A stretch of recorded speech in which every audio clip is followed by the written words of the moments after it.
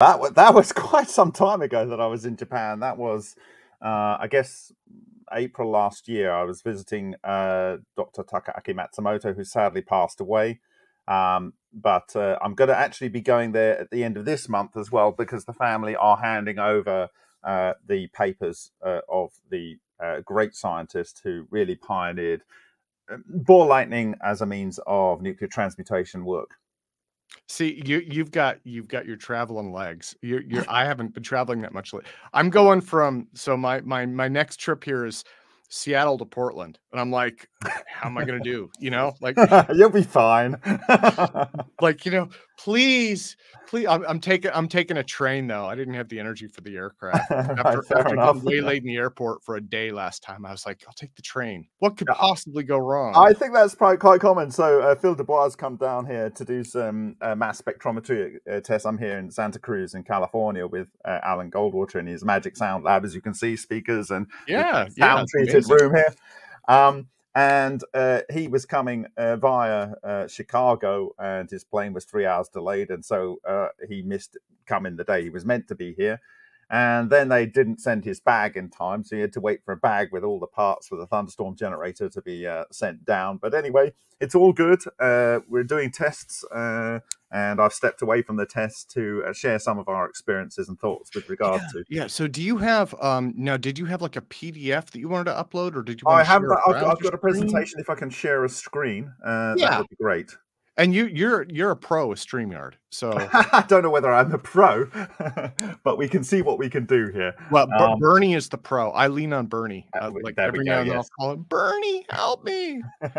So maybe he can help. So maybe I can see what I can do here. If I play, I probably want to play this in a window. He's kind of like Batman. I throw up Bernie. Yeah, I throw up the Bernie signal, and he'll just kind of appear out of. It's like a genie. There's a poof of smoke, and there's Bernie. Okay. So I mean, I'm ready to fire away. What I'm going to do for you today, as I'm going to talk about, I'm essentially going to add some bits into my ICCF 25 presentation that I gave last year. Let me see. I don't see. Oh, well, I guess just put it up when you're ready. I don't see it yet, but yeah, I've not shared my screen yet. So let's try and do that. Well, yeah. Well, why don't I take myself out and let me thank you again in advance, because, and you've presented before. We have about an hour today, but I mean, you have spoken for like 2-3 hours easily. Well, I'll try and hit the hour mark, but I've got some really nice stuff. I reanalyzed, and this will be at the end of the presentation. I reanalyzed, if you can remember that very famous sample that John Hutchison showed in many of these videos. I think you've actually seen it. It kind of has. I think it's from a drive shaft or a crankshaft or something. It's very thick, about that diameter, and it has like a stair step around it. That was. I've held that. I've held that. I've held it too. So we're joined by at least that piece of metal. And John Hutchison. And that was analyzed by George Hathaway back in the day, I think in the 1980s or 90s. It was also analyzed by the Max Planck Institute and by Ken Shoulders and by other authors and researchers. I actually visited at the end of 2022 George Hathaway in Toronto, and he gave me some fragments of that. And last year I actually analyzed that, and I've just got one image to share now. I'm going to do a much broader presentation on that. Let me take myself out. Okay, let me see if I can share the screen first. Share screen is the easiest with 2 monitors. I've got that. Screen sharing works best on a good. Okay, all right. Share screen. Now what? Window, entire screen. Let's do that. There we go. Right. Can you see that? There we go. Decoding EVOs. Yes. Thank you again, sir. Okay, so let's do this. Right, so my name is Bob Greenyer. I'm a volunteer with the Martin Fleischmann Memorial Project, and thank you for joining me this 11th of May 2024, and for Tim Ventura to allow me to speak at his APEC conference here. So what you're looking at on the screen here is one of the most famous samples by John Hutchison, a resident here about 4 or 5 hours north of me here in California, where I am at Santa Cruz today. And it is the sample where a steel knife sank or teleported into a block of aluminium. And then what he did was he shaved that off, and he revealed the fact that this was embedded into the sample. Now, why this interests me, I've actually currently got a section of this on loan from its author, and we've done various tests on it. I'm going to do a few more tests on it before I send it back in the later this month.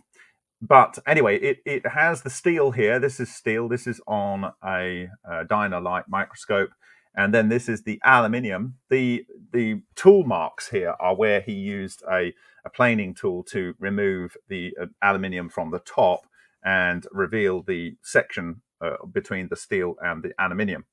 The thing that really interests me here is this division here all the way around the steel. And it looks like it's chewed away at the aluminium and not so much at the steel.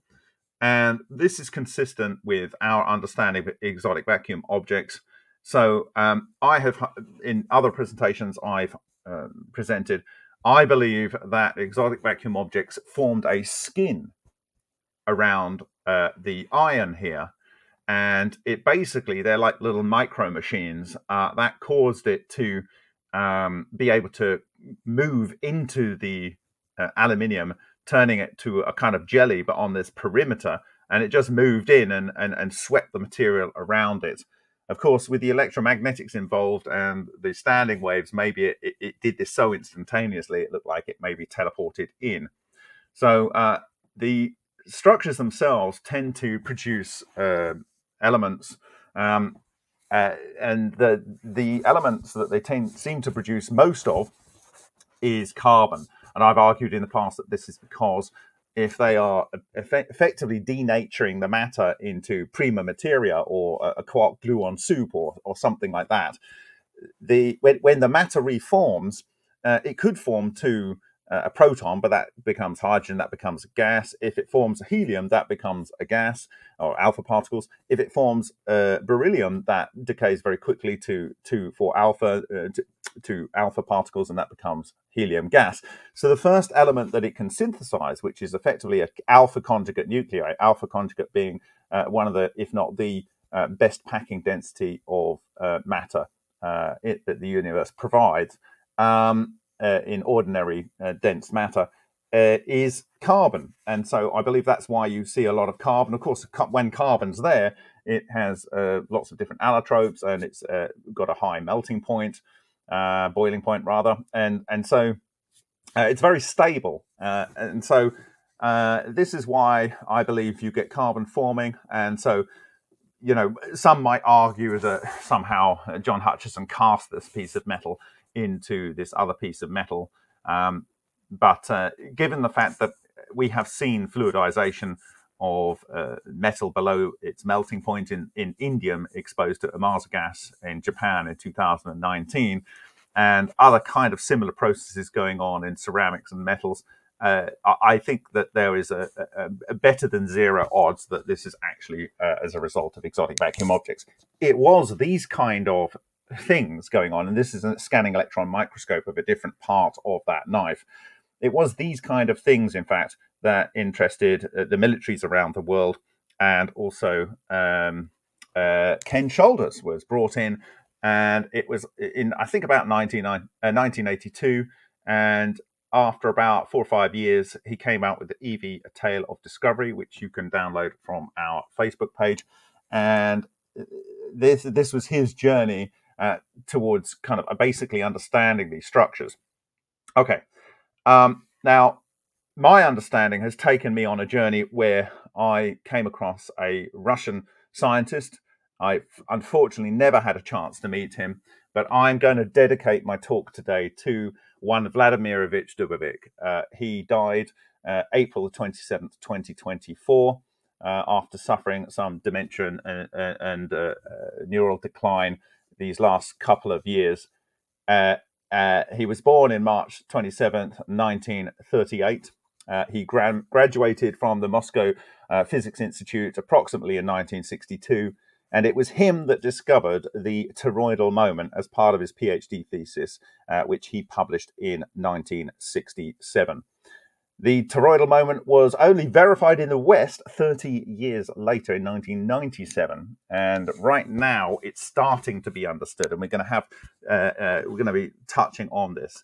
Now, what we are looking at here is a frantic, desperate attempt in 2000, I believe, 18, in January or February 2018, of Vladimir Dubovik trying to explain to the people in the Moscow Friendship University, and I've actually presented in this university, I believe, in 2015, in February 2015, I gave a presentation on the work of the MFMP, for which I volunteer. There's a meeting, an emergency meeting, between all of the people involved in this field most actively in this room where I had an opportunity to present earlier. And it was about the death of Yuri, who ran the conferences for over 25 years in Russia. And he had died, and they blamed it on this strange radiation. And he is describing at this point, as far as I understand it, how if you mess around with this type of radiation, it can actually extract the life force in a beam from your body. And he believes that this is what killed Yuri Bajatov. And so they ceased working until they understood strange radiation a little bit better. Okay, so I'm going to go over mostly some aspects of my presentation that I gave at the International Conference on Cold Fusion, or the ICMNS conference in Szczecin in Poland, in number 25 in Poland last year. And I'm going to add some extra slides in there from other presentations since, and I've got some absolutely, totally brand new stuff, really killer, at the end here for you to consider. Okay, so this is Martin Fleischmann, who you may know from the cold fusion label attached to him with regard to what I believe is the same process going on in all of these different systems. This is an experiment by Henk Uren, one of our open researchers in the Netherlands. And this here, this helical beam coming out is, in my understanding, a coherent matter wave that comes out of a particular part of one of these ball lightning-like structures when they decay, or their substructures. Okay, and we've actually proven that with a scanning electron microscopy recently, and the specific place at which it comes out of these decaying structures. And so this is from Martin Fleischmann's interview in Infinite Energy in 1996. He says, "As I told you when we were talking before, we had about 4 projects which we were working towards. One was to do with gravitation. One was actually to do with the behavior of electrons in metals. We actually started to collect equipment together to investigate the behavior of electrons in metals." Okay, so the metal-electron bond is very, very interesting.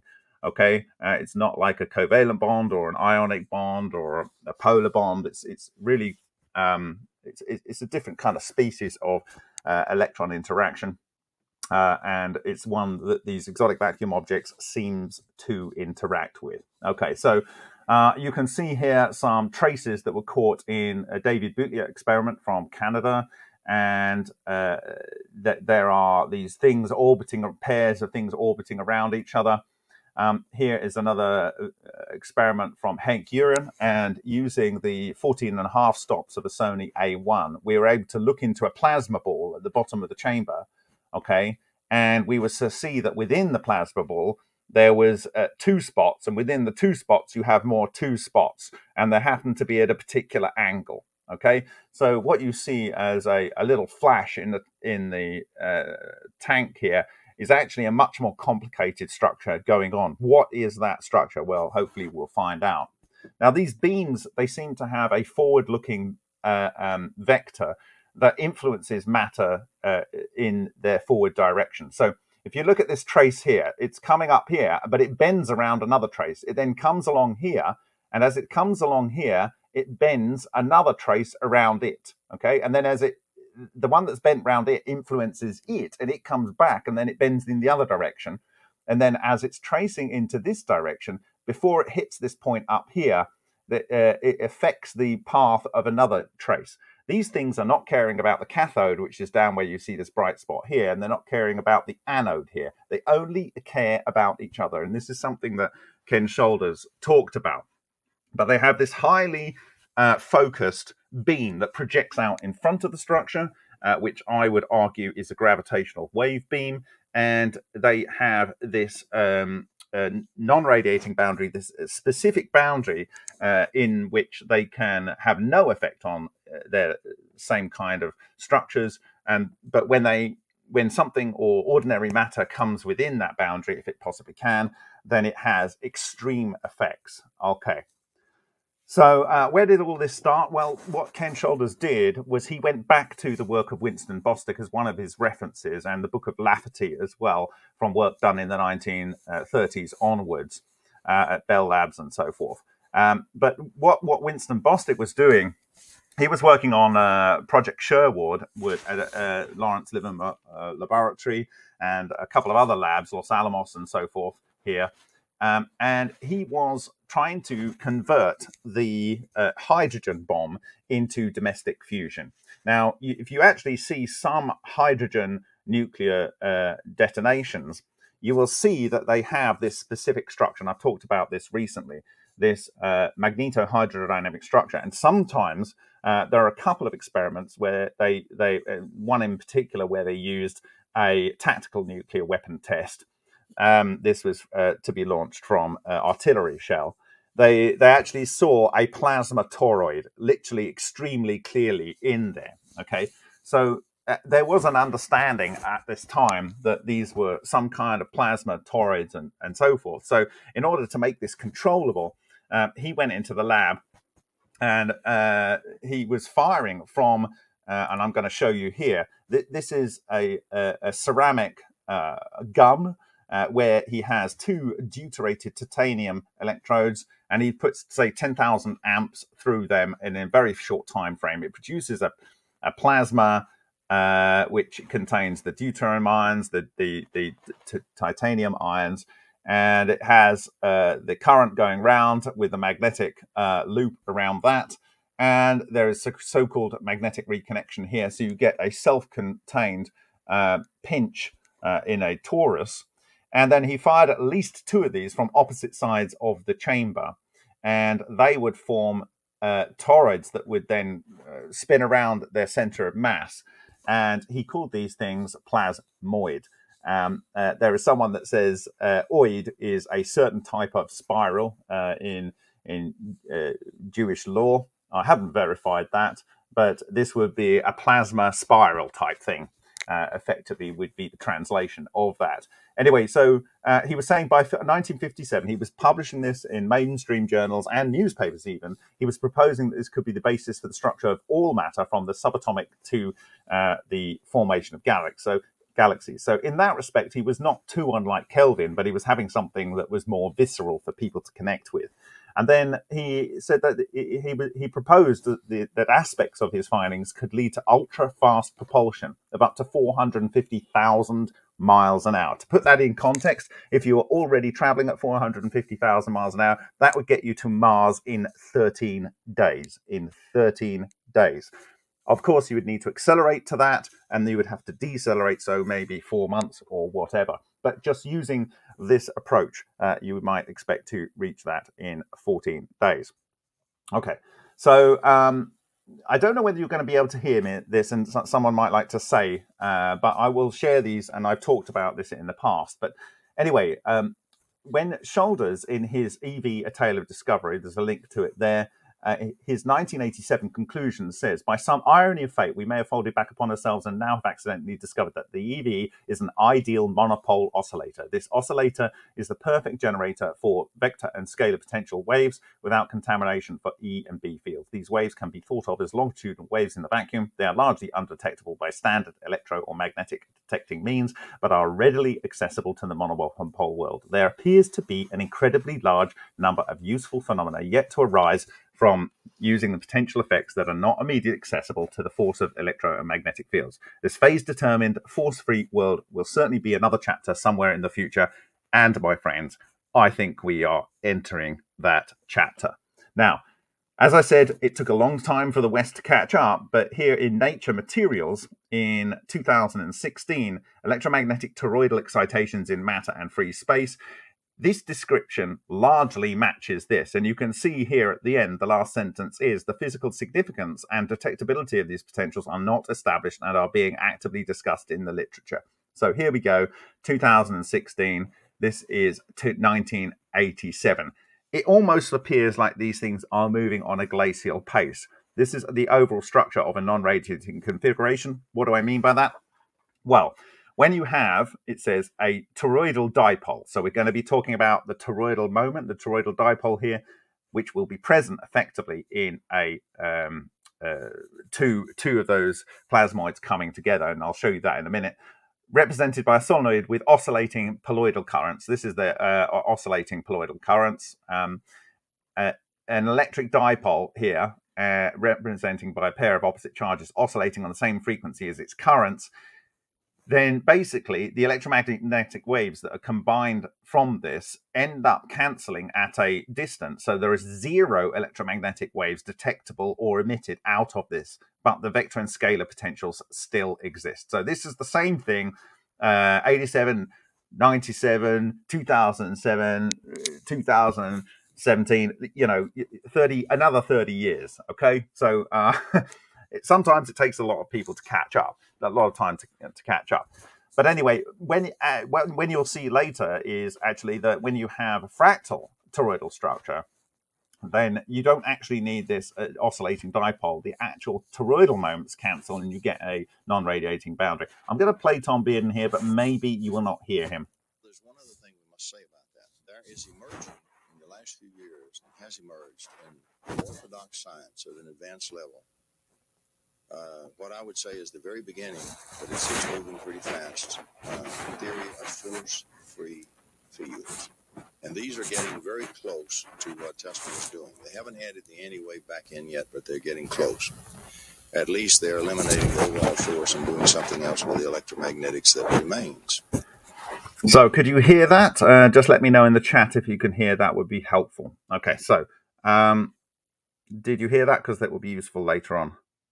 Okay, so in the Lion reactor here, the sadly departed Neil Crichton Gould, he gave me this reactor because the project were keeping individuals that were wanting to share their work.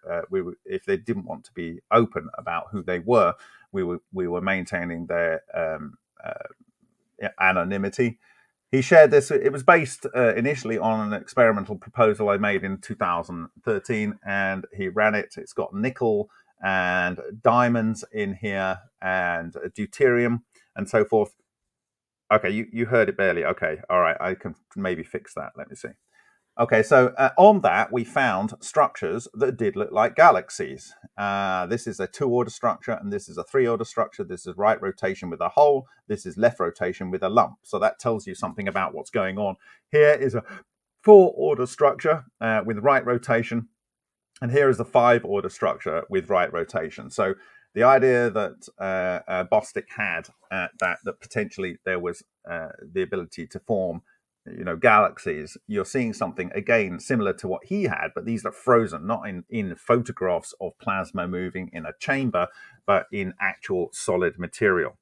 So my journey of connecting with first hydrodynamic structures and then magnetohydrodynamic structures really started in 2017 here in Mumbai in Suhas Ralkar's lab, and I videoed in an ultrasound chamber cavitation bubble structures, and in there I saw this particular structure here. It has a wave function on it, but within it, on regular spaces, it has helical waves coming in and merging into the overall structure. So I thought that was very interesting, parked it in my brain. And then as things became more, and that's actually the video of the effect going on there. So I'll just turn off the audio there. These are the cavitation structures merging and joining into each other. But effectively, they are the same thing as these kind of Kelvin type smoke rings. And this is by... Oh, what?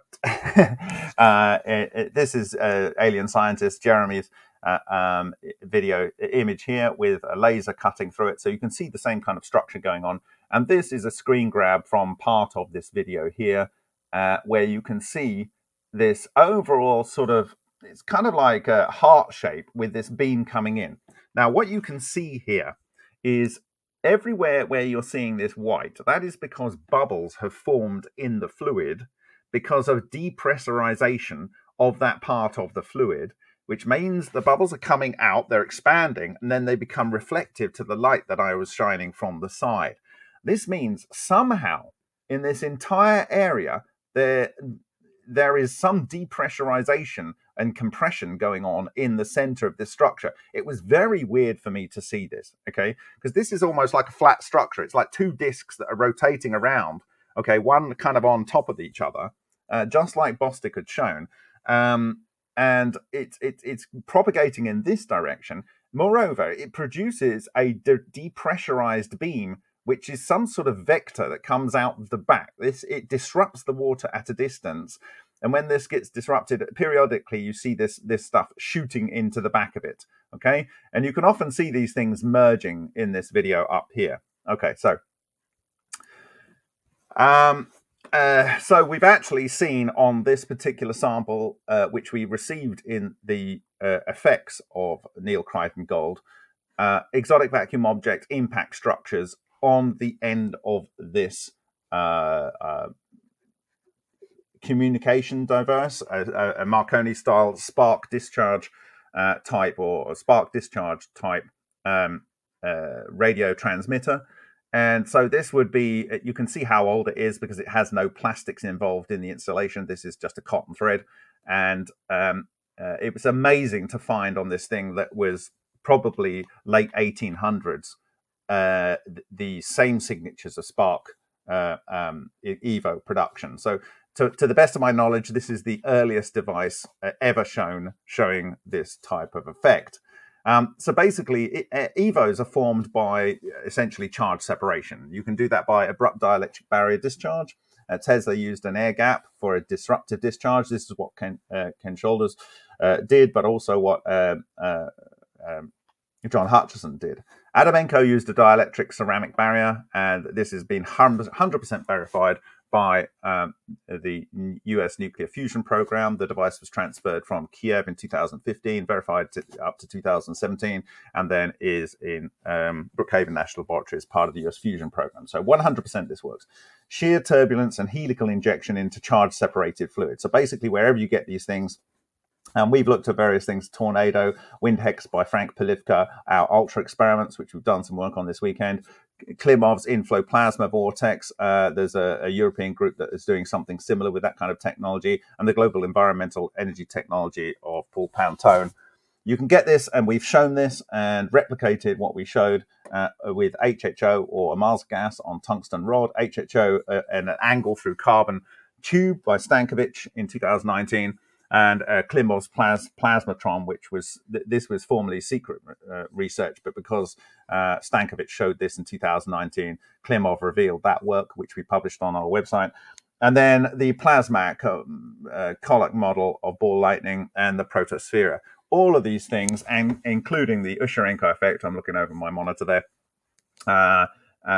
Essentially, what you need is an impact of over 5 electron volts for hydrogen isotopes to do this. And as I'll show you later, it takes 2,000 to 4,000 times more energy to create the effect with elements beyond lithium. Okay, so what do we see when you do the charge separation? This is in a Shakhparadov experiment, creating topological monopoles. And this is a Mobius strip, and I'll say why that's important in a second. But you have positive vortices and anti-vortices, and you have negative anti-vortices and vortices propagating in alternate directions with the high current shock pulse that's going into this Mobius strip. And this leads to the topological monopole, and you'll see the effect in a minute. Interestingly, the same thing is represented on this ancient brass body breastplate from Finland that I took in the museum there in Helsinki last year. Exactly and correctly represented with the flux tube going between the two. Okay, so Why did they know that hundreds of years before Christ? This is the effect. You seem to get a projection out in some cases. I would argue that this is the yang. The yang is always brighter because it does matter disassembly. And the yin is darker, but it's still bright because it's doing matter assembly and it extracts energy at a distance. And this is a zero albedo feature. So these are the kind of things that Dubovik was warning against, in my view, where you could give someone cancer with a beam this way, or you could actually stop their heart like Ninel Kuligina did with telekinesis type powers. And you can go and look at it. She stopped the heart of a frog, but she then restarted the heart of a frog. And then one of the researchers came in and said, "Oh, can you do it to me?" And she stopped his heart. And I would believe that she was essentially channeling the energy using this and you know, essentially restarting the heart of the frog by and I would argue that this is chi energy, and we'll get into why that is. Okay, so what is going on in this Mobius strip? This is a Mobius strip. This is a simulation of the Mobius strip on a Tesla graphics card back in the early 2010s. What you have actually is what's called a phase singularity. So here, this is a sort of Penrose staircase, kind of Escher type drawing, and you're going round one way or going down the other way, but you're actually not going up or down. You're effectively staying with the same point. And that's what's called a phase singularity. And two structures that are well known have a phase singularity. One is the Mobius strip, done, and the other one is the vortex soliton. And what we are looking at is vortex solitons, but also vortex solitons fractally joining into clusters of vortex solitons. So what is the fractal toroidal moment? So Dubovik established the toroidal moment. What is the fractal toroidal moment? Well, we established what that is. But basically, building on the work of Yakov Zeldovich in 1957, Vladimirovich Dubovik, he established the toroidal moment. And essentially, if you have a magnetic moment coming from this electric current, like you could imagine is in your initial discharge in the plasma guns of what's his name? Winston Bostick. If you have at least two of those, which he did, and you have them coming in opposite directions, you end up by producing a toroidal moment. This could not be known to either, or at least it wasn't understood to be known, and he never talked about it within his lifetime, to Winston Bostick. It was not known to John Hutchison. It was not known to Ken Shoulders, although Ken Shoulders was getting close as to the implications of what it was without understanding the maths behind it. Okay, so then if you get that toroidal moment structure and you put that in a loop, you end up with a hypertoroidal. This is what it's called in the West. They call it a supertoroidal in Russia, but I call it a fractal toroidal because there's hypermarkets and there's hyper this and there's hyper that and there's super and whatever, you know. But fractal intuitively to me explain the phenomena. I actually, in 2017, there is a subsequent to calling it the fractal toroidal moment, I realized that in 2017, a Russian author in a mainstream journal, I think it was Nature or Science or whatever, they actually called these fractal toroidal structures, they actually called them a fractal current structure. So there's due credit to be given there. Okay, so this was on the Lion device here. And it has this disruption beam that comes down, and it's twisting and fluidizing and twisting this copper oxide here at a temperature well below its melting point. It has a hole in the middle where the matter seems to have collapsed. Here's a much bigger structure. And essentially, this is from Science in 2011. So Science journal, major peer-reviewed journal. This is predicted toroidal moment structure where you have oxygen atom in the center, and then you have copper and copper and copper and copper, and you get one current loop here and a counter current loop there, and that produces this toroidal moment that comes out here. So this is copper oxide here, and so is this, and so is this. So this is theory published in a mainstream journal. This is the physical manifestation, and you only need two, as presented here, to produce the most basic form of a toroidal moment, and that is what Bostick was doing. To try and convert real fusion in a hydrogen bomb into domestic energy source. Okay, so here it is blown up, and on this basis, in January, in a dream 2018, I came up with this toroidal structure with these vortical kind of driving forces going on with the vortex and the vortex and the anti-vortex structure, and that this would pull something into a point. Not coming out the other side like has been drawn by other people. It is a point. It is a phase singularity. Now, you might get a beam coming out the other side, but it's not a symmetrical structure. Okay, you might even get something coming in this side, but it's not this coming out that way, right?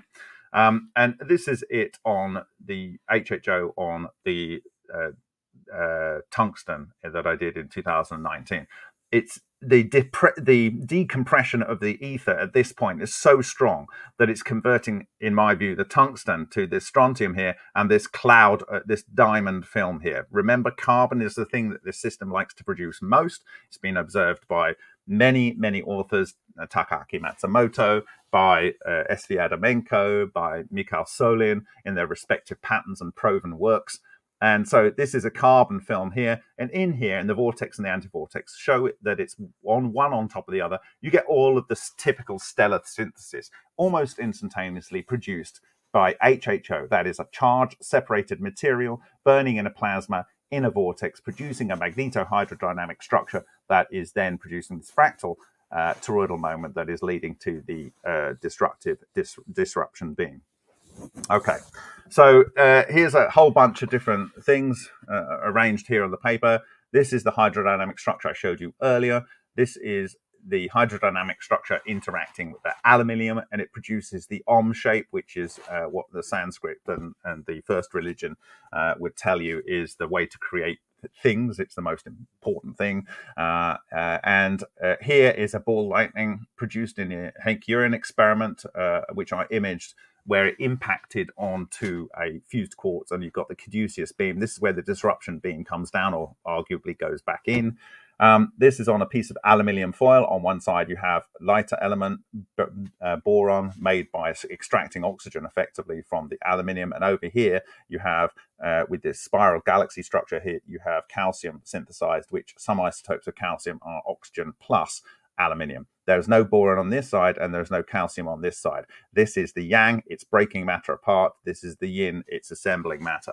It is exactly and precisely the yin-yang, which is how another belief structure believes that everything is made, and so on. Okay, so this is the Sothic triangle. The Sothic triangle is always associated with the ankh, and the ankh is this part across here, and everything below the loop, the sort of top of the ankh, which was changed in the Christian cross, that is, according to the Egyptians, the secret to all hidden technology, and it is, by the way, the structure of a topological monopole. Okay, so how did I arrive the fractal toroidal structure? Well, this is indium foil exposed to cavitation structures with very similar structures observed in Matsumoto. But I found at least 3 different quantization levels. In fact, I found 4, but let's start at the N-2. You have a yang force here. This is an outie. You have a yin force here. This is an innie. And those, if you rotate those 90 degrees orthogonally to that, and you can produce this structure, which is viewed from the side. You can see the apple core going through the torus here. This is from the top. This is a D4D structure here. This is a D4D structure here. And this here, if you rotate this 90 degrees, it goes around here. This has 48 subdivisions, which we later found out is likely the maximum that you can have in one of these structures. This is all on a Hutchison aluminium sample that was produced in 2007. Okay, so this is the fractal toroidal structure that I produced. It is exactly and precisely a wheel within a wheel within a wheel, a wheel within a wheel within a wheel. Okay, and these bind together with their toroidal moment. I initially thought it was their electric and magnetic fields, but I believe it's now the toroidal moment, and it's self-similar. So you can imagine that the third orthogonal direction in the XYZ axis, when you get down to this point, is effectively the same as the overall structure. And I argued at the time that I published this on 17th of February 2020 that this probably is the structure of the physical vacuum, and this would lead to all kinds of things like teleportation and faster light travel. I will go into those at a later time. Okay. So I don't know whether this will play, but you should be able to see the video. There's two concepts here to be able to understand this. One,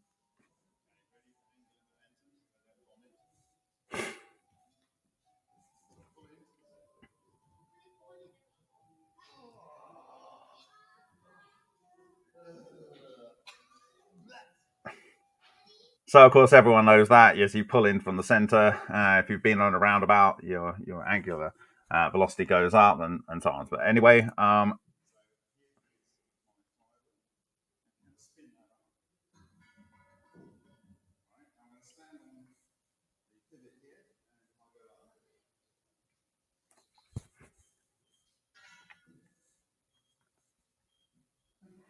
okay, so using those two principles, if we have a phase singularity at the center here, now bearing in mind in these fractal toroidal structures, the matter does not go through there, it gets cohered, it gets phase synchronized, and it becomes effectively a Bose-Einstein condensate. So if you can imagine these electrons are coming in here, they're not electrons, they're coins, but if they were electrons, they have Pauli exclusion principle. So as they come into the phase singularity, if they get closer than 180 degrees out of phase, they will push it forward and they will end up 180 degrees out of phase, then leading to a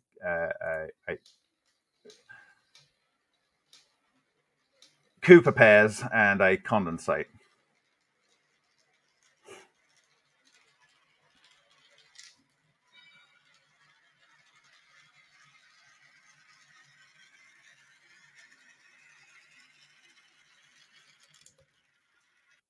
So this effectively would lead to essentially unlimited amounts of electrons to go into a defined radius.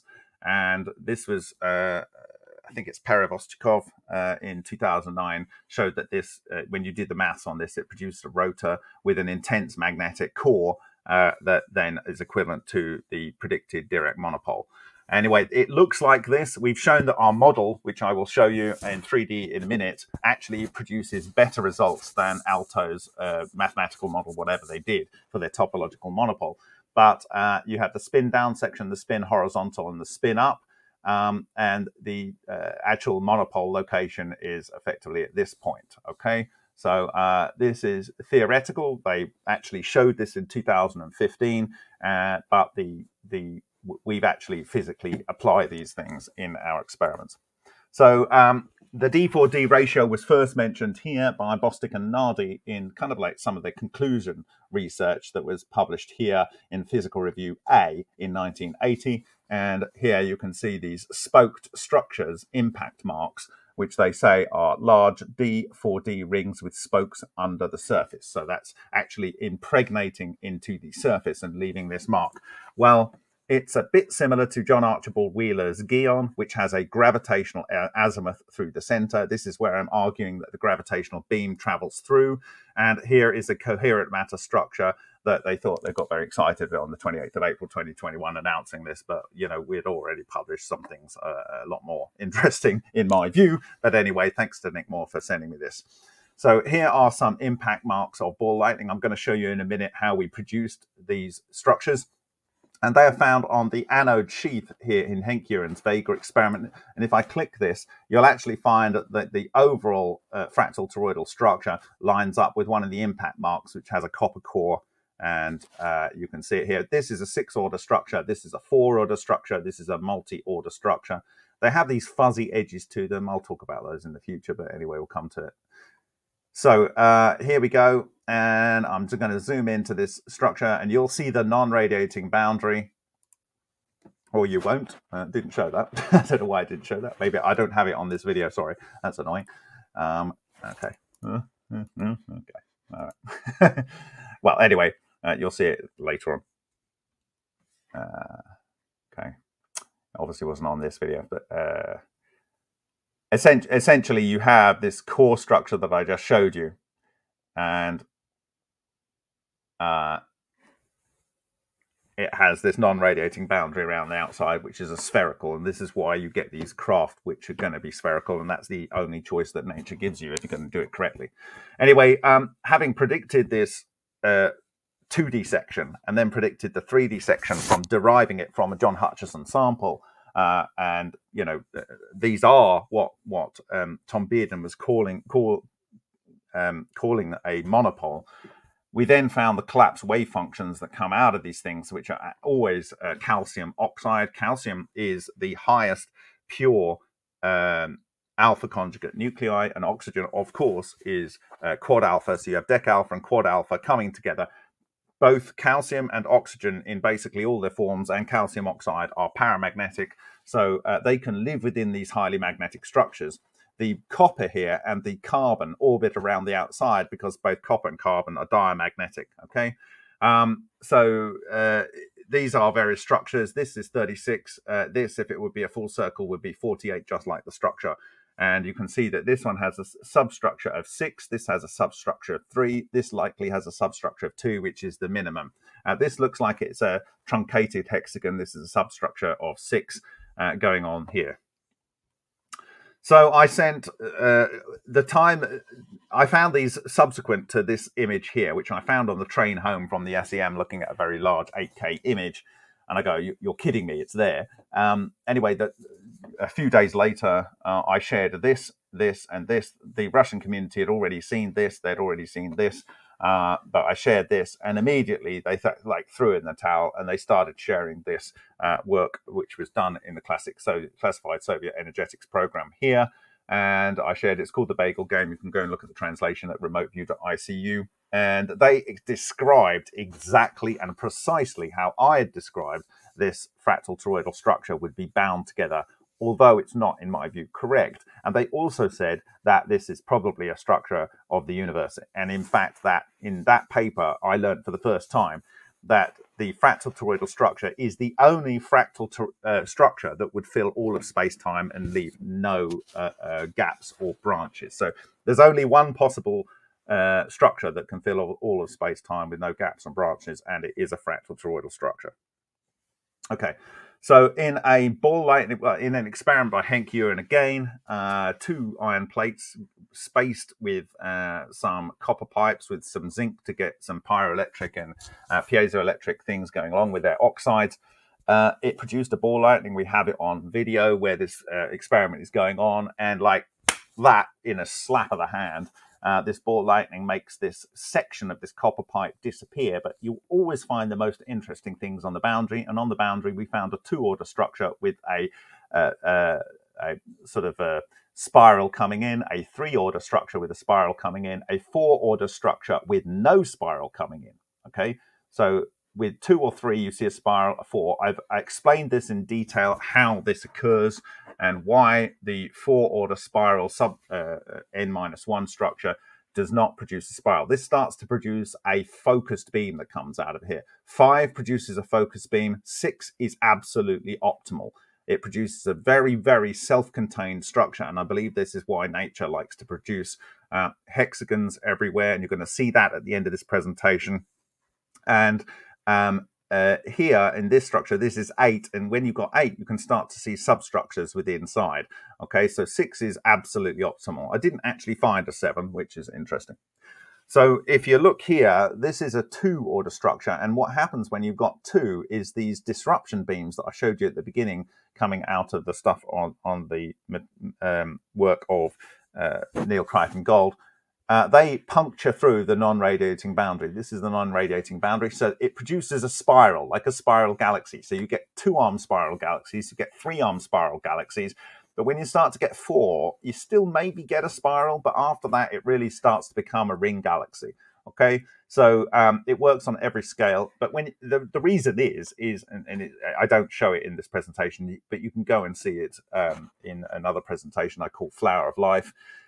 When you have a 4-order structure with 4-order structures, the disruption beams, which is where the Sothic triangle disruption zone interacts with the torus on the D4D ratio above, it bleeds out. But it bleeds out in the case of 4 and above into the overall non-radiating boundary of the subtor at the level below. and this goes on. When you actually go up to 5 and 6, particularly with 6, then the disruption beams that come out of the n-1 or n- whatever, they actually go into the apple. And so it's extremely stable for that reason. You can go and look at that presentation. So this is the tornadic beam on the right here, coming out of one of these structures, which you'll see later in the presentation. And it makes the steel, this is 3 millimeters thick, this mild steel, glow orange and then unglow orange very, very quickly. So it's literally, in my view, massively yanking electrons out right the way through the material. And it's making it glow orange, not necessarily thermally, but it is obviously hot to a degree. And it's making it glow. So basically, the effect of the fractal toroidal moment and this disruption beam on matter is that it changes all forms of electron interactions. And if you get overexcitement of condensed matter, they result in anomalous glowing and transmutations over time. So this is the sort of thing that was happening in the John Hutchison system. You get non-thermal plasticity and material flow. It's not molten, it's cold. You get critical fragmentation, particularly where you've got magnetic materials, iron, for instance, because it's ferromagnetic, the monopoles, they can't move to each other. They grow in situ, and then their non-radiating boundary, intense magnetic fields grow and grow and grow until the non-radiating, there's no electromagnetism, but they are fractally growing. And when this go to the next quantization level, their non-radiating boundaries interact, and there's literally no matter on Earth that can prevent that from pushing that iron, for instance, apart. Okay, so you get critical fragmentation, production, capture, and coherence of matter waves. So we showed some coherent matter waves at the beginning. Go and look at the 2013 patent of Lockheed Martin, systems of methods for producing coherent matter waves. And then you get collapse of matter waves into different configurations. And I've showed you these fractal torus of calcium oxide just recently. Okay. The effect of fractal toroidal motion on electron interactions is to start with, at Casimir forces, they modify a modification of the electromagnetic vacuum fluctuations that's what Casimir forces are. So they modify these. They will reduce van der Waals forces or change them, either strengthening or, some people argue these are similar. Polar bonding, such as between water molecules. So, for instance, a ball lightning going into water can make it boil, in inverted commas, and they do energy calculations on that. But I am of the belief that it actually is interacting with the polar bonding, and it just makes the water fall apart into water gas. It's not thermal boiling. And then you have ionic bonding. We've shown that materials are fall apart, like silicon dioxide and aluminium oxide. Those have ionic bonding. The next one up is covalent bonding in terms of strength. And so diamond is a covalent bond, and also is silicon nitride, carborundum, or silicon carbide rather. And these were the two elements or compounds that Tesla found were most suitable for the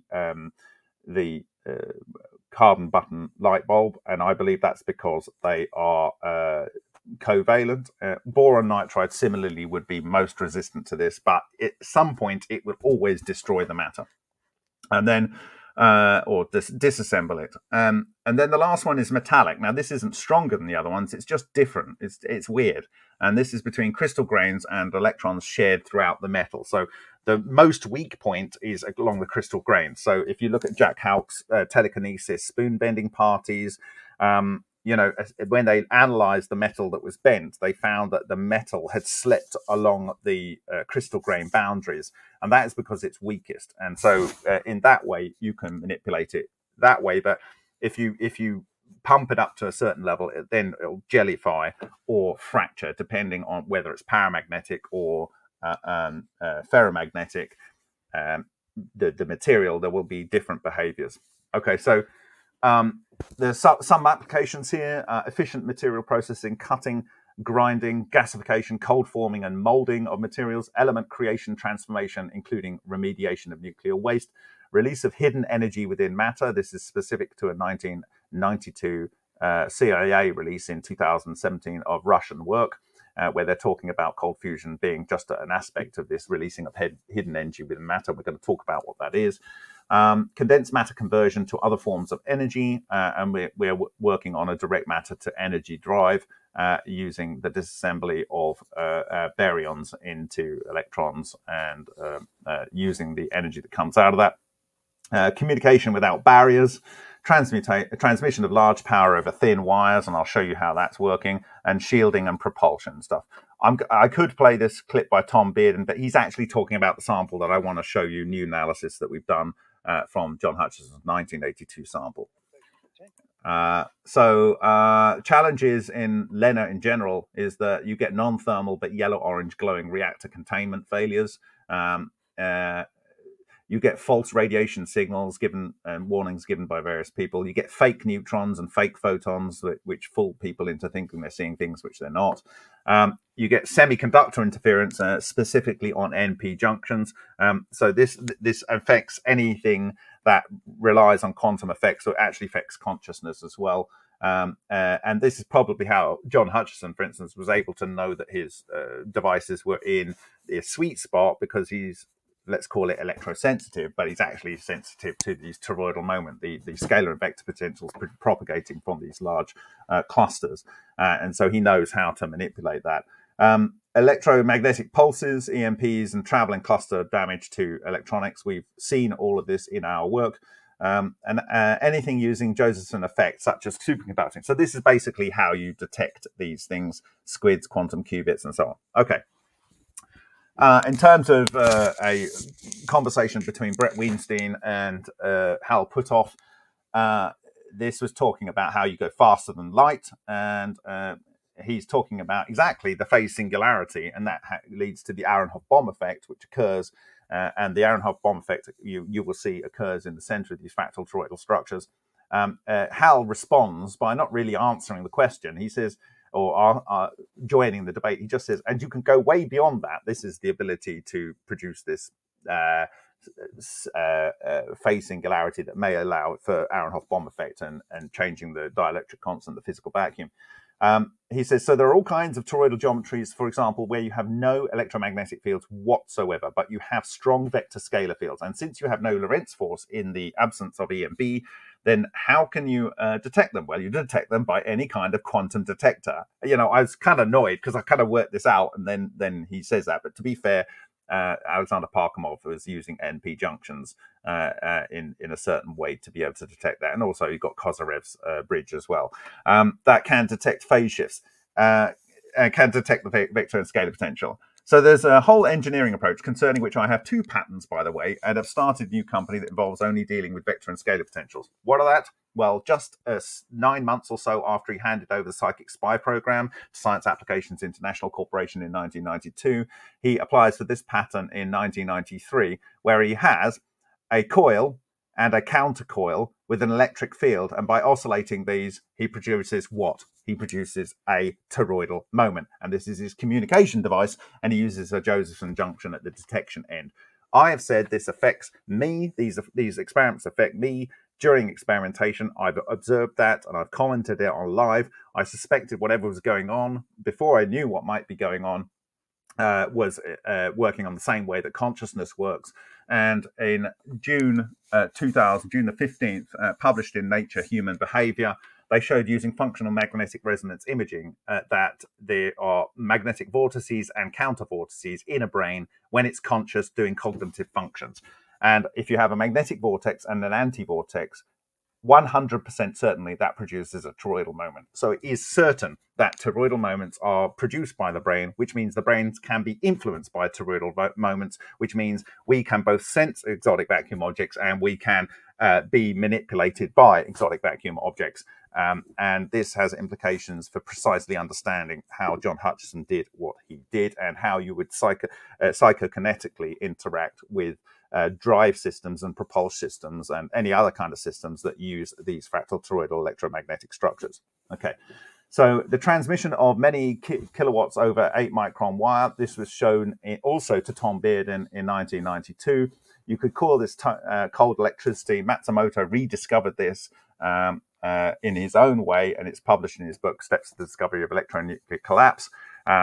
in 2000. But essentially, it is exactly this structure, a toroidal moment structure, which carries, because it's fractal, it can carry 1 ion for every 100,000 electrons. And it's just using the potential along the wire as a guide to transmit the energy. And so they showed an 8 micron wire transmitting, I think it was 25 or 40 something, I think it was 25 kilowatts of power down an 8 micron wire. Okay, so it's demonstrated Tom Bearden's team in 1992. It was discovered independently by Matsumoto in 1996. It was published again on a Russian television program in 2000. And Shishkin argues that you could also do this transmission of energy over a laser light, effectively creating a wire in the air. And unfortunately, that allows for ridiculously dangerous weapons. So the vortex spiral that you get, because I believe a tornado is exactly the same toroidal moment structure at the top, the disruption beam comes down. And what you're seeing in this water column, I argue, is the disruption beam interacting with the water here and causing the polar molecules of the water to convert into water gas, and it's lifting the water gas up here. It lifts up here. The reason you see these smoke flares coming off at an angle, and they're not representing what you would imagine would be the extremely fast winds represented by the dark water here, is because there is possibly relic neutrinos here coming in, and they are effectively affecting the ability of electrons to behave normally. And there is a event horizon here by which there is zero friction between the fast flowing air here and the ordinary flowing air there. And we are currently replicating this device by Frank Polevka, which has a disruption area here, and it will also have disruption areas in the N-1 tour.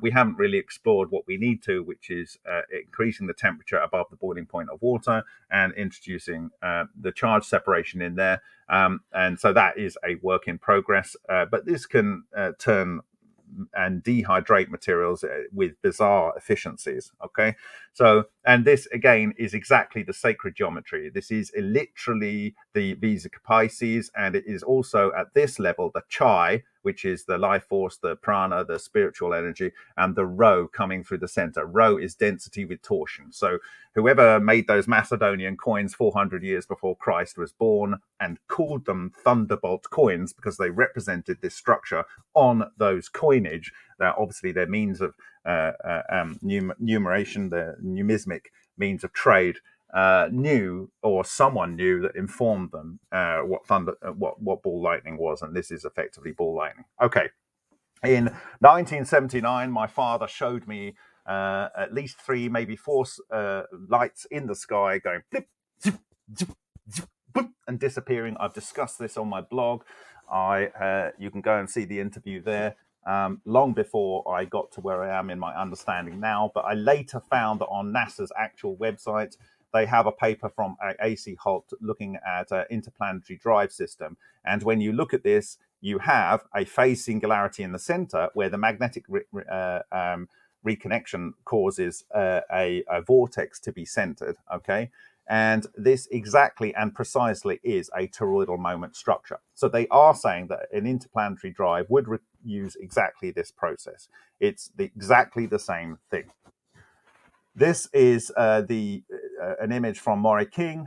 He said in his work, having met Ken Shoulders, sadly I never got to meet him, but he said that firing an Evo through a hole produced the most powerful thing that he had ever observed. He called it the Evo water gun. And that's very interesting to me, because if you take this process of wire discharge machining, you actually have not sparks. They don't create an arc. They create it just below an arc. And so my argument was that this is doing exactly the same thing. It's producing these non-radiating boundaries that disrupts the metal. And using a brass wire, you can even cut through silicon carbide. So this is the original 300 or so. This is the scale down here, 300, so it's 250 micron or so wide brass wire.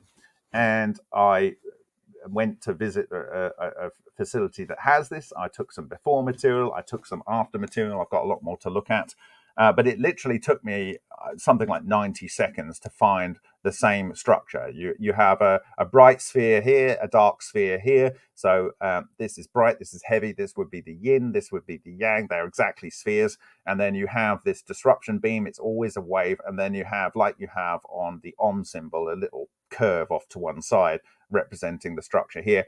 This is the guts of a ball lightning that blew up, but these curved sections taken out here are the result of the interaction, probably of the apple with the cutting wire, but the same thing would be going on with it within the metal. So this is a beautiful demonstration that people can explore the process of how this works, and it effectively is using the principle of exotic vacuum objects going through a capillary, because it basically is a very fine hole, and that they throw a water jet through there as it's at high pressure as it's doing this discharging, and it's not an arc. It's not an arc. So here the same kind of process is going on with this steel cutting. And it's very good for cutting carbon steel because carbon doesn't want to transmute and the iron doesn't want to transmute. So this is an HHO generator in China, and you can cut through 0.5 meter or even possibly even 1 meter of steel. And the reason is because of the hydrodynamics. As it's coming in, it produces the toroidal vortex, which starts self-assembling the coherent matter, and then the coherent matter can cut through very, very cleanly. So what we demonstrated here with HHO in form of Mars gas on tungsten, instantaneously transmuting the tungsten here, is what can be achieved also with HHO. So a lot of the magic of HHO is because it produces, in my view, coherent matter, and it uses that. It then leads to this fractal toroidal moment, and the ability of this front end here to literally destroy any matter that it comes into contact with. And in fact, Ken Shoulders said in one specific paper that based on, if you were to try and compress, for instance, alumina or silicon dioxide or whatever, some of these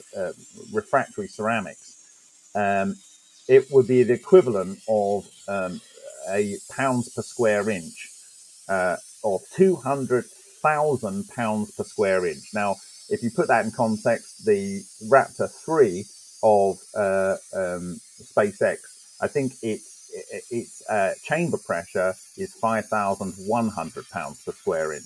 So absolutely massive levels of potential for propulsion. Okay, so here I told you about metal forming. This is what heat does to metal. This is This is what let me see if I can get that right. This is what heat does to metal. This is what compression does to metal, and this is what deformation, bending does to metal. You're shifting the association of an electron in the sea of electrons that moves around between the nuclei, so that the nuclei can shift from one location to another. Well, this is HHO, which you just saw transmuting tungsten. And when it transmuted tungsten's melting at 3,000 and whatever degrees centigrade. Well, I thought I'd try something that doesn't auto burn in air, but has a very low melting point. I chose indium foil with this HHO, which melts at 156.6 degrees centigrade, and it did not melt. No, what happened when I put the jet on there is it turned to a rubber sheet. It turned to a rubber sheet. And what happened then is it started to transmute the material as the clusters built up in there. And when it started to synthesize things like carbon, which we see on the SEM, it then thermally heated up and then melted and dripped down. So I believe that's the same thing that has occurred when when John Hutchison was working with Alec Pizarro, and he was building up the monopoles, the charge clusters inside this aluminium block, which was glowing yellow-orange. And then they turned off the electromagnetics, and he went over and he went to feel it. It wasn't glowing yellow-orange anymore. He went to pick it up, and he could feel that it was cold. And when he went to put his hand in it, he left these fingerprint marks in there. So we've replicated John Hutchison with this experiment by the coherent matter that's produced by HHO, and it's just it's the same phenomena. Just one's kind of like non-contact, and this is a little bit more involved. So you should listen to John Wheeler here. He talks about how when you get these structures, effectively you would create a gravitational wave. And then if you take multiple of these structures and make a fractal structure, you would end up with a gravitational wave that pinches in on itself and then it allows for collapse. So if you just read this, listen to this section from John Wheeler, you will have a good understanding of how matter collapse can occur into these situations. But we won't go into that. Don't need to talk about this, but that was what I showed earlier. Oxygen goes into the center, carbon goes on the outside. Oxygen, why? Because it's paramagnetic. Carbon, because it's diamagnetic. The same structure occurs in a collapsing water bubble. As you can see here, this is the non-radiating boundary. The bubble expands to the size of the non-radiating boundary, which is quite wonderful to see, and so on. This is our proposed path to matter to energy conversion. When you look at this with your eyes, all you see at the end of this pipe is a full or nearly a full sphere, like a ball lightning. But because of the sensitivity adjustment on the camera used to look at this, we can look through the outer sphere, the non-radiating boundary, and we can literally see the torus, okay, the torus, and that has this tornadic beam that comes down into the tube, and it's that base of that tornadic beam that is interacting with the metal on the outside where you saw that orange spot moving around. So you can imagine a tornado moving around, and when you see this flash, it's where it's destabilized and it shoots off from this effective cathode to the anode, leaving those different levels of fractal toroidal structures that we observed on the fused quartz in the Henk-Uren experiment. So we will be using this with a method proposed by Mikhail Solin for direct electricity production. It's not that this is spinning itself, it's that it spins at incredible velocities, charged particles around it, and that allows us to produce electricity through induction. So this allows to consume matter and convert the energy contained within that matter into angular momentum, and then to convert that through induction into electricity generation. So this is matter to energy conversion. Okay, so that is our proposed method. We might stress it with a magnetic field like the Chukhanov method, but there we go. So just to clarify here, the toroidal moment produces the Aharonov-Bohm effect. And the mass for this was already done by Afanasyev and Dubovik, the sadly departed researcher that both discovered the toroidal moment and gave us this paper in, I think, 1992 or 3. And this was in a paper called Some Remarkable Charge Current Configurations, published by the Joint Institute for Nuclear Research in Dubna. Okay, it's actually quite embarrassing how far the Russians are ahead of this. But in fact, it says here in Figure 13 in this paper, the magnetic time-dependent Aharonov-Bohm effect for charge configuration discussed in the text. The time-dependent magnetic flux differs from zero only inside the impenetrable torus T. Outside the T, the dependent of time electric strength E differs from zero only inside the torus hole. Okay. So you have something in here which is unique, which is at the n-1 level, and you have also in the hole. Okay, this is entirely consistent with all of the physical observations we have observed. So effectively, spin material is good food for this system, but of course, if you ionize something, it can play a role. Non-spin bosonic nuclei get kicked out, so often in these reactions you see production of helium. This is the product from stars. I believe stars are using the same process, not the process we've all been led to believe. If you look at most of the interstellar dust, it's carbon, and that's why I think the same process is what's causing that interstellar dust, and that is the product that this process likes to produce most. And oxygen is the most abundant element in the Earth's crust by far. It's like practically half of the Earth's crust, and it's specifically this isotope. And so that's why I believe that's synthesized. Okay, so now Nikola Tesla absolutely, certainly, and clearly knew this. Why? Because this is his photo from 1930s, where he was promoting the weapon to end all wars. He said it produced an invisible Chinese wall, Chi being the life force, and it's exactly what it really does. And in it, he has a tie with the symbol Phi on it, and he has exactly the sacred geometry cut off at the top of the disruption area. So this is another Henk-Uren experiment. It has exactly and precisely the sacred geometry structure on it, and it has a wormhole. The matter is pushed into a wormhole, just as said by Takaaki Matsumoto. Only inside this black circle, which is just outside this white circle, do you see the deformation of the brass here. And the material is punched into a wormhole, comes through and comes out here and punches a hole through here. It has this disruption zone down here, and because of its tornadic structure, it's actually a triangular shape, and we're going to look into that in a minute. And this is the first time this has ever been disclosed. Okay, so thank you for giving me the opportunity here. The material that goes through here, this hole here, gets deposited exactly in the sacred geometry structure with the golden, Sothic triangle going into the center here. This is exactly the structure you get in a tornado, or in a vortex soliton like this one here. And again, with Tesla's device here, the bit that gets disrupted, as in our experiments, is where he cut off the top of this flower pot. This is the Visa Capices cut off at the point that the material comes into the bottom. And if you actually look at this going down to the bottom, he's actually got exactly the right proportions, and he has 4 supports. You need a minimum of 4 to make a stable beam that comes down. Absolutely 100% Nikola Tesla knew exactly how this works. Okay, now if I go on to the next slide, this is what I call the cardioid infarction. We're looking at what we just showed you here, but just outside with a more crummy camera. You can see the subtors here, and this is where the brass is laid down. The material is taken from here, it goes through a hole and then comes out of here and gets deposited here. Okay, this is some close-up of part of the structure here. So this little part here is this vortex here. You have a hexagonal or geometric structure here with a vortical pattern here. That is here.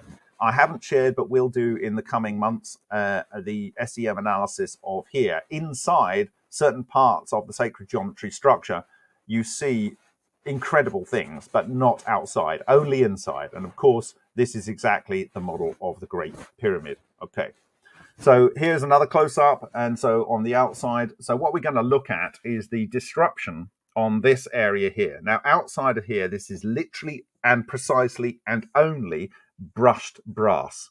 But inside this triangular area, you're going to see something really, frankly, amazing. Okay, this is it. So in this area here, looking at the SEM in Prague on the 17th of August last year, and this was shared a few days later in my presentation in Szczecin as one of the backgrounds. You've actually already seen this in this presentation. There is a hexagonal array with a point focus, a hexagonal array, okay? Exactly and precisely equivalent to that predicted, I think, in the 1873, I think, by James Clerk Maxwell as a model for the ether.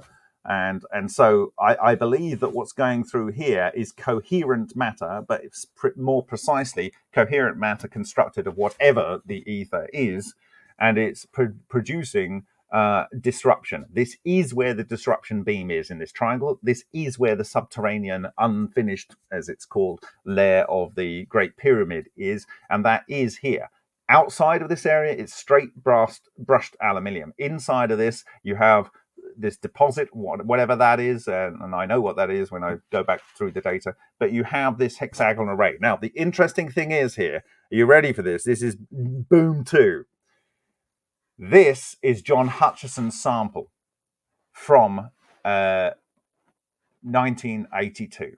This is another sample, I believe, well, from between 1979 and 1982. This is also a sample that's never been analyzed before, from between 1979 and 1982. This is the end of a sample I asked George Hathaway to let me have. Thank you very much to George Hathaway for both of these samples. I will show you in a presentation specifically on this that we have imaged this and exactly replicated what all other people have observed when they've observed this material from John Hutchison. And it is these black spots. These similar kind of black spots are being seen in other research in Japan in cold fusion reactors. And this is effectively ferrosilicon.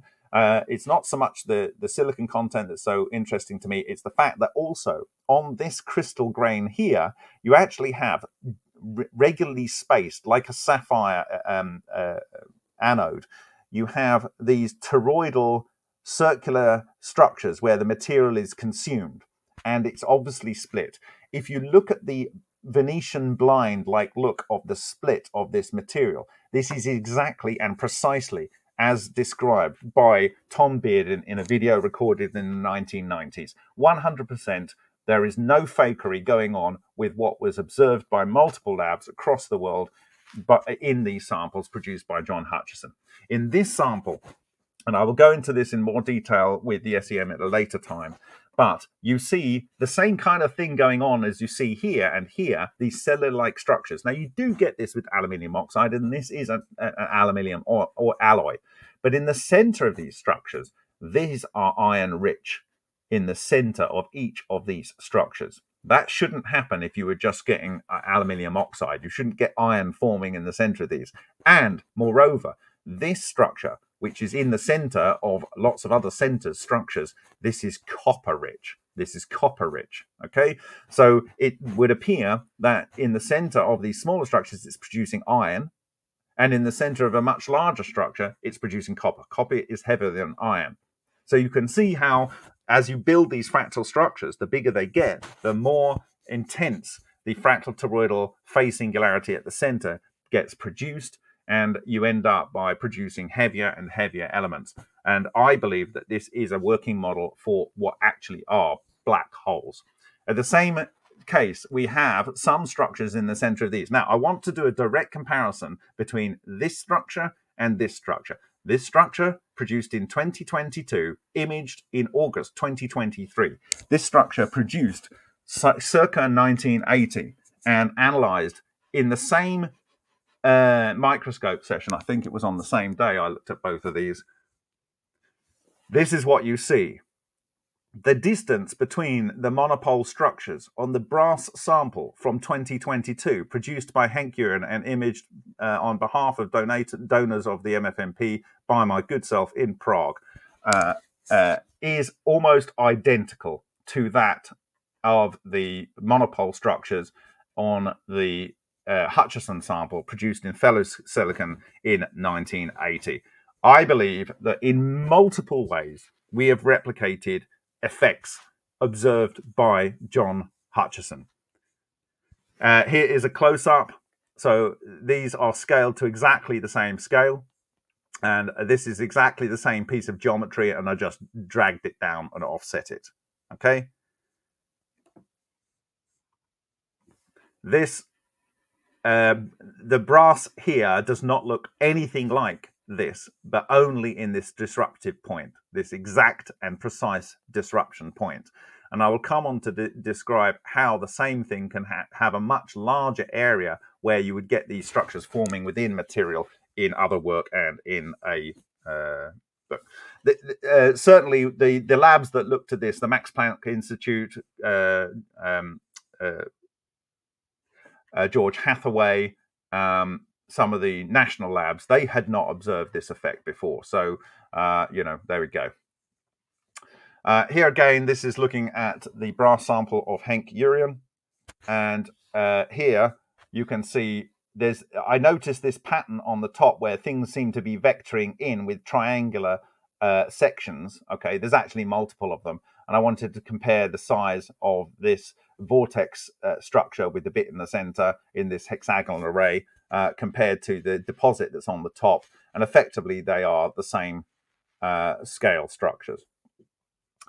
So lastly, I want to refer to the work of Binger and Huang. You can go and look at this, but I imaged that in the exact place that I am in now on 18th of March 2024.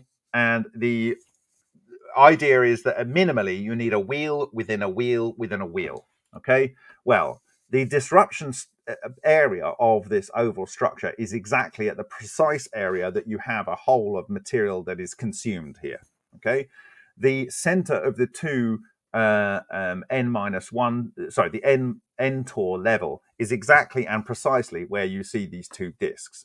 The apple shape here, this crashed in from the side here, and it's kind of got this distorted like skull shape here. But anyway, it's like a scream. But what happens is that in this is the non-radiating boundary area, and this is the weak point, because this is the area where things come in and come out. I can show you many, many examples of spheres produced where material is ejected from here by both myself and other authors, by Slobodan Stankovic in 2019, and also by Takaaki Matsumoto in the 1990s. Okay, so this is where things come out, and we've seen this in many, many cases. But in this case, it's very visceral, because the two wheels that would have been forming this structure in the n-1 have come out, and they are here. Okay, and this one has broken and it's spilled out two wheels. It's left a shadow here on this one, but we've got the sub-Tor here. So this is the n-2 Tor. This is the n-2 footprint, like the footprints we saw on the Hutchison sample from 2007. This is the n-1, which is ruptured, spilling its guts here. And this is an n-1. And those two were originally here. And those are exactly and precisely the shape of this part of the fractal toroidal structure. Okay, so, and from the top of the apple to the midpoint, where the gravitational force is strongest in the center of this toroidal structure. And then from this to the center of the disruption zone, thank you to Tony Yaboni. And this would be true of all fractal Tor substructures. This is the golden ratio. I believe that this is the reason why matter organizes in the way that it does, both in spirals, triangles, and golden ratios. And we see this in almost every experiment we look at. So lastly, the plasmoid. This is the apples, two apples on a very large structure. I've actually got this at 8,000 pixels by 8,000 pixels. So this we can publish this at wall size at very high resolution DPI. But you have the oid spiral anti-vortex here and the oid spiral vortex here. These are a pair, and together they make an n-level torus structure, and there will be a disruption beam coming down here. We have unimaginable numbers of evidence of this. We can share samples with labs that agree to doing material transfer agreements, where they say precisely what they're going to do to analyze it, the time frame they're going to do it in it, and commit to being open about all of the analysis. And I will educate them as how to record live their analysis sessions, so they can't fake anything, right? So we have many meters of this material in Taiwan, produced by a 50-year professor of the top university in Taiwan, Professor Bin-Juan Huang. And he never expected this to be in here. I could not have possibly expected this level of data to verify the effect. This is repeatable. It can be done by children from the age of 3, but I think you'd need to be the age of 5 to repeat this in an ultrasonic tank. And it shows the principle of the yin-yang. This is the yin-yang, and inside the yin-yang, you have a yin-yang, and inside that yin-yang, you have a yin-yang. So I would encourage everyone to join me at the bit.ly/Cosmic Summit, where you will be able to spend quite a lot of time asking me any questions you like. I hope to bring some samples, and you can see those too. And so forth. This is occurring next month in North Carolina. And with that, I will say thank you very much for your time. And I will say again, thank you for the gift that was given to the world by Vladimirovich Dubovik in 1967, that we are now just starting to understand and utilize in practical technology. That's amazing. Bob, thank you. Thank you, thank you, thank you. So let me do this. I want to take down the screen presentation for just a moment. I'm going to put everybody on stage. We need to give Mr. Bob Greenyer an enormous applause. Bob, thank you. Thank you. And for those who don't know, Bob, you could probably easily do a presentation 3 times that long, and the amount of data and the quality of data would be just as high all the way through. So you have tons and tons and tons of data going on there. I could probably do an 8-hour presentation on the stuff that we got the last 2 days. You know, it's interesting. I'll tell you, if it's okay, I want to put up real quick. I have a few slides. I have some Searle stuff that I wanted to show the audience too. But here, let me present. I wanted to share this one though. So this was when you were talking about things. This is a story. The original was PDF. Proton 21 solid state nuclear fusion. You guys can all look this up. It's on Medium. Just look up Tim Ventura Medium Proton 21.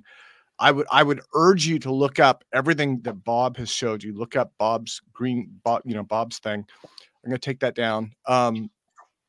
So in this one, Proton 21, they found a black spot. They were using a proton beam doing nucleosynthesis work, and they kept putting particles into it. And they said it ate everything they threw at it. It was either protons or electrons. And so actually, I can speak to that because your interview was absolutely seminal in my understanding. So I have to give you a big shout out, Tim. Okay. And I actually presented that data in Russia to the Russians in 2018 in Sochi. And that's when I revealed the first third of my original O-Day slide deck.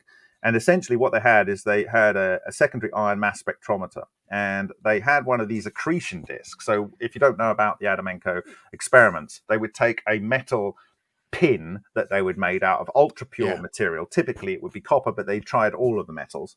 And then they would have, say, an equivalent disk of, say, copper. And then they would have a 300 joule discharge that they would go through a dielectric barrier discharge. And by that, what you do is you build up the electrostatic pressure behind it, and then it has the breakdown. So you get an instantaneous cascade. And so you get this instant shocking pulse, which was key to Tesla's approach to dealing with matter transformation. And that would hit and condense onto this pin. So all of that instantaneous electron flux would go into the head of the pin of that, and you would literally get it peeling back like a banana. And then you would get these ejecta coming out radially from that pin, and it would interact with the material. Now, in his patent in 2003, he had showed a hollow iron-rich crenellated sphere. And in an interview in Ukrainian news media in 2005, he said that he predicts that the nuclear reactions occur in there and is due to a dense cluster of dark matter that forms in there.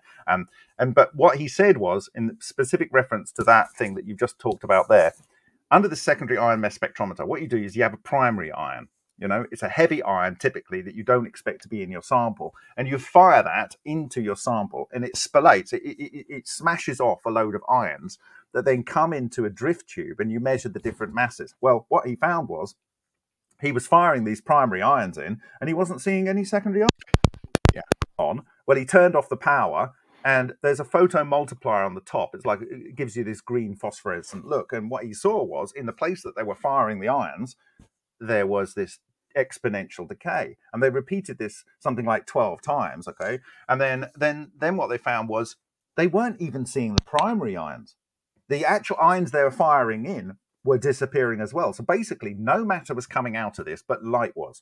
A bit like you might have on an event horizon of a black hole. And then they did further experiments around the outside. They found subquanta around the outside where they had the same effect occurring. And this points to a phase singularity in the center and regular phase singularities around the outside. That is a fractal toroidal structure. Yeah. Well, so Bob, actually, why don't is it okay to put the slide back up with the summit? Maybe you should put the slide back up. Yeah, sure, absolutely. Let me get that for you. The discount codes are changed now. It's Cosmic 50. But I was originally, and I think I still am. Yeah, I'm going to share it now. Yeah, and EVOs it's giant. I think a lot of people have difficulty understanding it, right? I have difficulty understanding it. So it's complex. It gets very heavy duty in terms of the physics very rapidly. But you know, I think they've been well described by mathematical equations, principally by Dubovik. Now, Dubovik worked with Shishkin and Korols. Both Shishkin and Korols, to the best of my knowledge, are alive. I actually have spoken to Shishkin the last 2 days. He reached out to me after my last presentation on cavitation that we did earlier in the week, and informed me that Vivek had sadly passed away.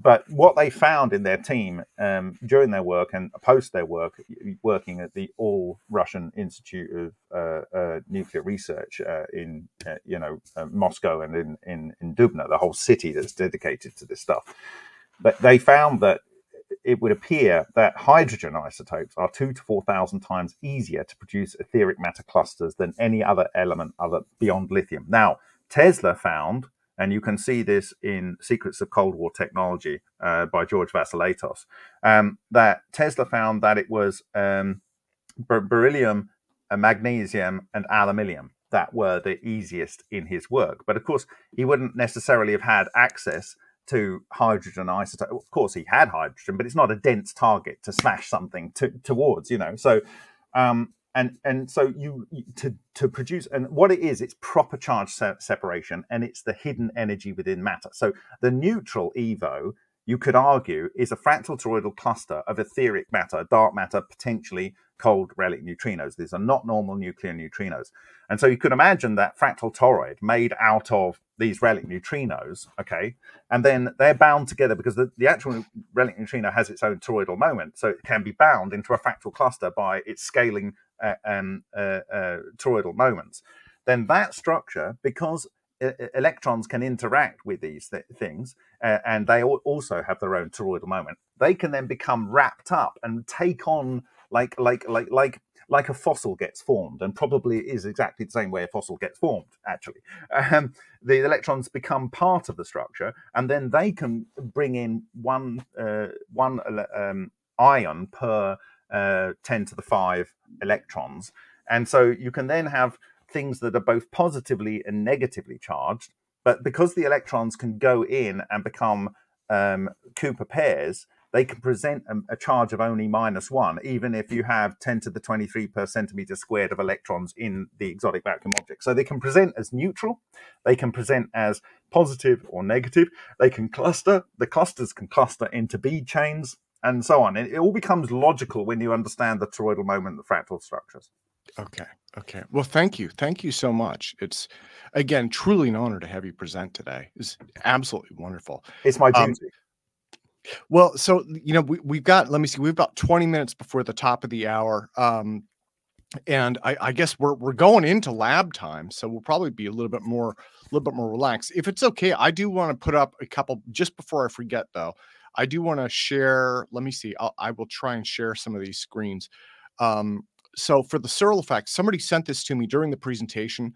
I want to say thank you to them. This is a copy of the Godin and Roshan SEG paper.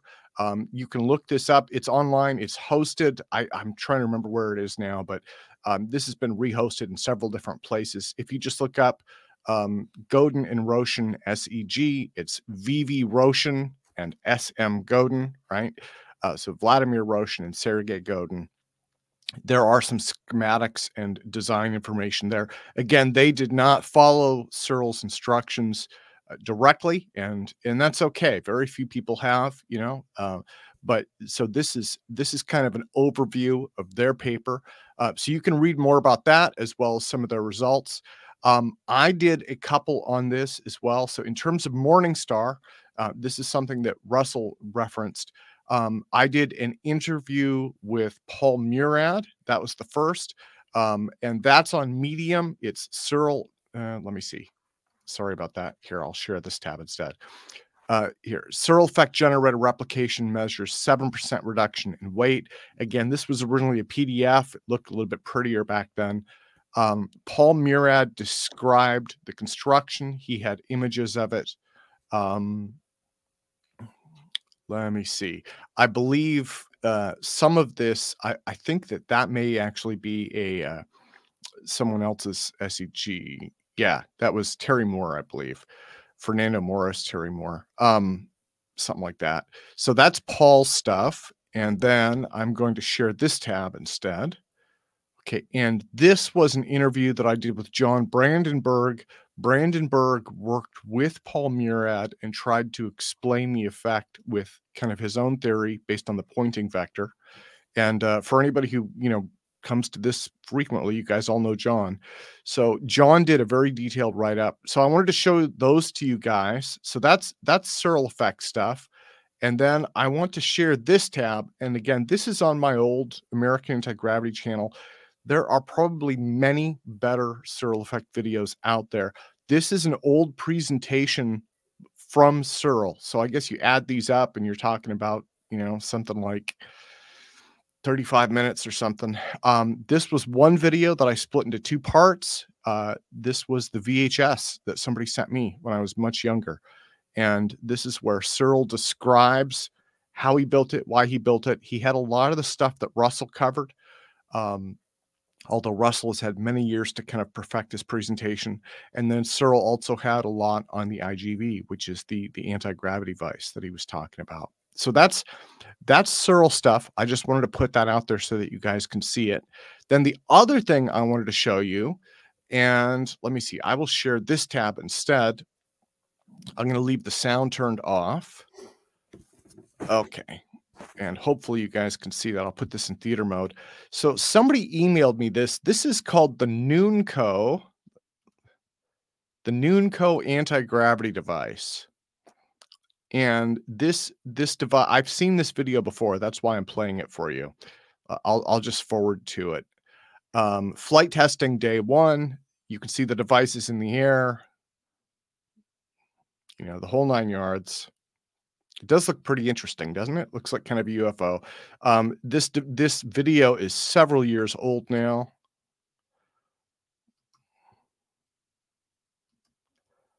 Okay. So this is from a fellow named Walt Noon. This one was loaded 10 years ago. It was loaded on April 1st, and that was the giveaway. So the reason I wanted to share that with you guys, I'll stop sharing, was I reached out to Walt Noon. And I asked him, I said, was this for real or was this a gag? And he said, he's a science educator. And he said, that was an April Fool's Day gag. He said, I was doing it to publicize an upcoming science conference. He's like, don't take that seriously. Some people do, don't. And so, so for anybody who is watching, who has wondered about that video, the Walt Noon, the guy who did that video, has said, this is not real. It was a gag to publicize a science education event he was doing at a school. And so hopefully he will be coming on. He's an amateur magician in his spare time. And he has worked a little bit with the Amazing Randy. The Amazing Randy used to do science hoax debunking, right? He offended some people, but a lot of it was pretty credible. And so Walt may come on and describe some of the common hoaxes that are out there, right? Because we've all seen those videos. So yeah, so I just wanted to kind of put that out there. So I guess we could kind of go into lab time. Does anybody have updates? You guys, Curtis, Drew, you guys have updates? Drew? Okay, well, let me do this then. I'll take everybody out. And once again, Bob, thank you again so much.